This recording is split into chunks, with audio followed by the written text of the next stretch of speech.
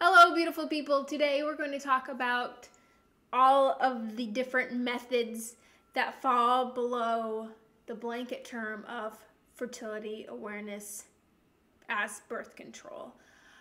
And I'm doing this because I want you to see that just like with hormonal birth control, there are so many forms of non-hormonal fertility awareness methods. And I don't want to say non-hormonal because there's, like condoms, diaphragms, copper IUDs, but we're not going to talk about those today. So I've gone through and I've compiled 7 methods, if you will, as well as 4 other methods that are no-nos, that are no-goes, that almost they don't even fall in the same category in my mind. They're old methods or they just don't work, and I don't want people to think those are relevant or in the same stratosphere as these other glorious things. And I also want you to know that there's something that works for you. So let's start off at the tippity top. The first one we're going to talk about is the Billings ovulation method, also known as the ovulation method. And I like to think of this one as the cervical fluid method because all you track is your cervical fluid. I know a woman specifically right off the bat when I got interested in learning how to chart my cycles and getting off of hormone birth control. This lady is a friend of my mom's, and I found out through my mom that she actually used this method. So she's been using it throughout the entirety of her marriage successfully without any problems, and it's been working perfectly okay for her. So this is the Billings ovulation method. It's named after the 2 doctors, Evelyn and John Billings, who studied the changes in cervical mucus, and it has been successful around the world, even among women with no formal education. I think that is so important there because I think there's this misconception that you have to be very well educated, very intelligent to use these methods, but I think it is so ingrained in who you are as a female that all you need is a desire to learn, and it is something that ladies with no formal education can be doing. I'm going to read a little quote here. Look down this way.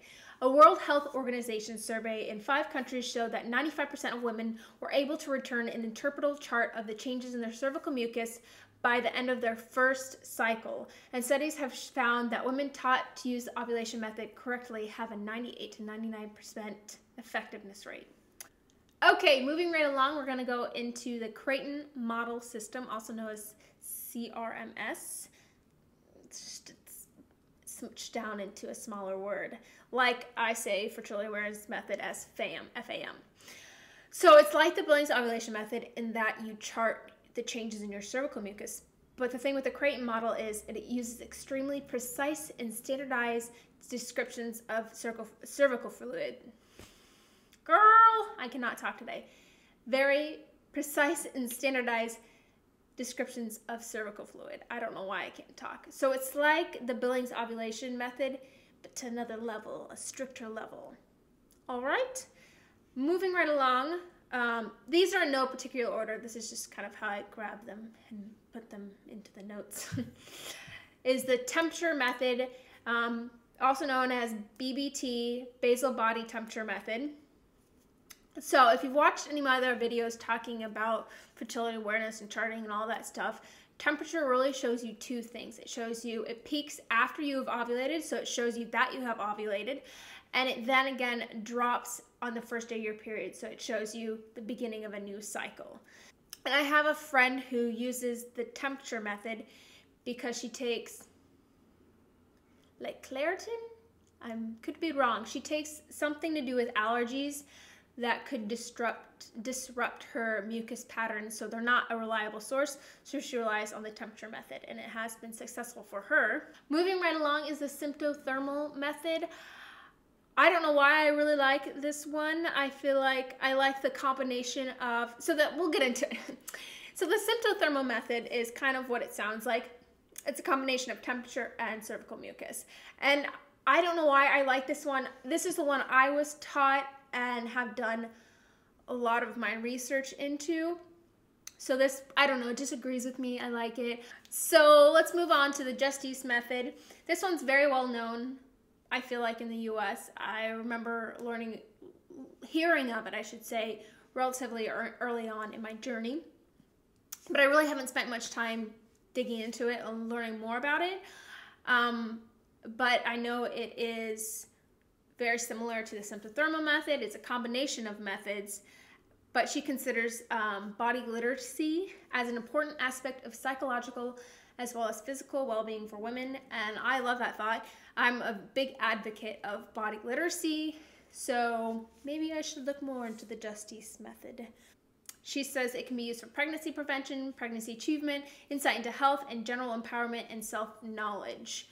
So it's a term used by Eileen Richmond, but also it's a blanket term for all these methods. Okay, and then the last one I have on this list is natural fertility management.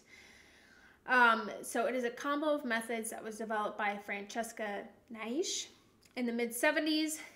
It is the fertility awareness methods of mucus, temperature, and secondary signs of fertility with research into spontaneous ovulation. Now, boys and girls, let's talk about methods that do not work, that are commonly confused as under that blanket term of fertility awareness, because they are so old and irrelevant because there's so much information that's come out since then. So the first one I want to talk about, and I feel like I've talked about it before, is the dumb rhythm method. And the quote is an obsolete method based on mathematical formula using past cycle lengths to predict future fertile phases. There are no fertility signs observed, and do not use it. Let's move down. The standard days method is very similar to the rhythm method. It's couples avoid unprotected sex in a woman's perceived fertile phases of day 8 to 19. Moving on, cycle beads. I guess I didn't think that people thought these were a form of birth control. I think it's a cool way to kind of know where you are in your cycle, but so anyway, cycle beads is you have beads, and it's kind of goes off of the same idea that, okay, so I have a 28-day cycle, a 26-day cycle, and you have different color beads for, you know, a couple red ones for your period, and then a couple more for your first phase, a black one or whatever for your ovulation day, and then for the rest of your cycle. I don't know what the colors are. I think they're different. But I think this is a great gift for girls to kind of like show them the cycle of it and to kind of keep track of where you are, but you definitely don't be using this as a form of birth control. Yeah, you need to be tracking stuff. Temperature, fluid. I've talked about it. The last one I found was the 2-day method, which is a simplified version of that Billings ovulation method, the very first one I talked about, but it has very lackadaisical rules, and therefore it is much less effective, so do not use it. Okay, that's a lot of stuff I just jammed in there today, and it's probably really confusing, so do not be afraid to ask your questions down below.